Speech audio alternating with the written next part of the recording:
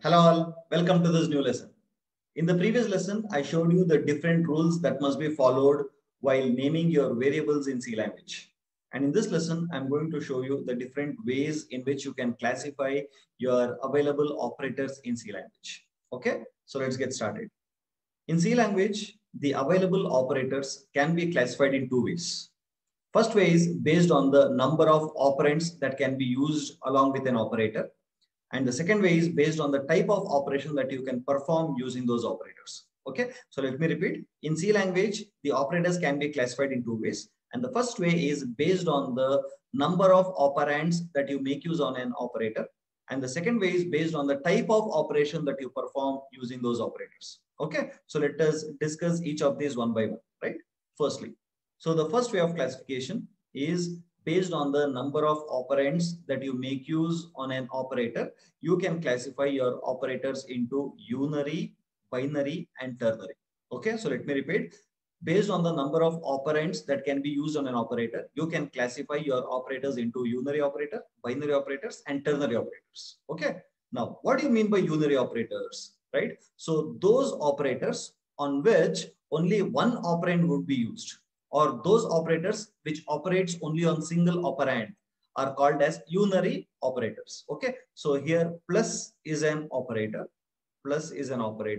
okay, and a is called as an operand, right? So therefore, as you can see, there is single operator, and that is single operator is operating on only single operand, right? So such kind of operators are called as unary operators. Okay, so example could include plus a, or unary minus, okay, which says minus a, or plus a, which is an increment operator, or logical not a, and so on and so forth, right? So as you can see, these operators are operating only on single operand, and therefore you can call these operators as unary operators. Okay, now coming to binary operators. What do you mean by binary operators? Those operators which operate on two operands, right? So such kind of operators are called as binary operators. For example, a plus b. As you can see, plus is an operator which is operating on two operands, right? So such kind of operators are called as binary operators. A plus b, a minus b, or a modulo b, or a left shift of b, and so on and so forth, right? So all of these operators are operating on two operands, and that is the reason we call them as binary operators. Okay, now coming to the ternary operators. What do you mean by ternary operators? Those operators which operate on more than two operands. Okay, so such kind of operators are called as ternary operators. And in C language, there is only one ternary operator, and that is called as your conditional operator. Okay, so which I'm going to explain that in an upcoming lesson, right? So this is the first way of classifying your operators, okay, based on the number of operands that you make use on an operator. Okay, so you can classify them as unary operators, binary operators, and ternary operators. Okay, so this is one way of classification. Now, what is the second way of classification?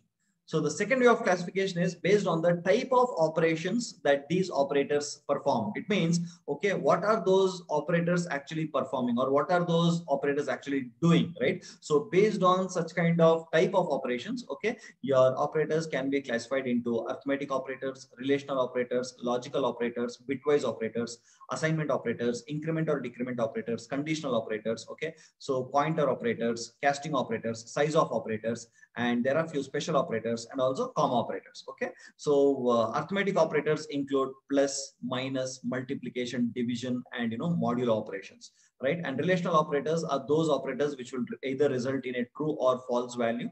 Okay, so it should either result in a true value or a false value after evaluating an expression that make use of relational operators. Okay, so relational operators include less than or equal to, greater than or equal to, not equal to, right?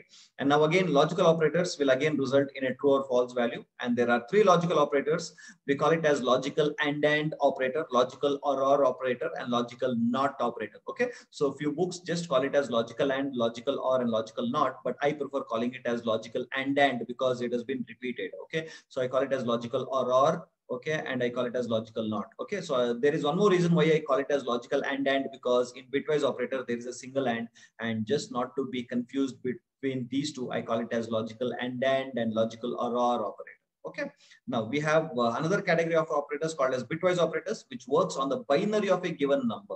Okay, so there are 6 bitwise operators. So they are bitwise left shift, bitwise right shift, bitwise and, bitwise or, bitwise XOR, and bitwise negation operation. Okay, or which is or also called as tilde operation, right? And then we have different variants of assignment operators. Okay, so they are equal to operator, which you would have seen in our previous lessons. Okay, then we have some shorthand operations or compound operators called as plus equal to, minus equal to, okay, right shift equal to, less shift equal to, modulo equal to, division equal to, or star equal to, ampersand equal to, or this is called as bitwise and equal to, bitwise or equal to, and bitwise negation equal to. Such kind of operators are called as assignment operators. Okay, so other than the first equal to, the rest are called as shorthand operations. Okay, which I would be explaining to you in an upcoming lesson. Okay, so then we have the most confusing and the most important, okay, increment operator and decrement operator. Plus plus is called as an increment operator, and minus minus is called as a decrement operator.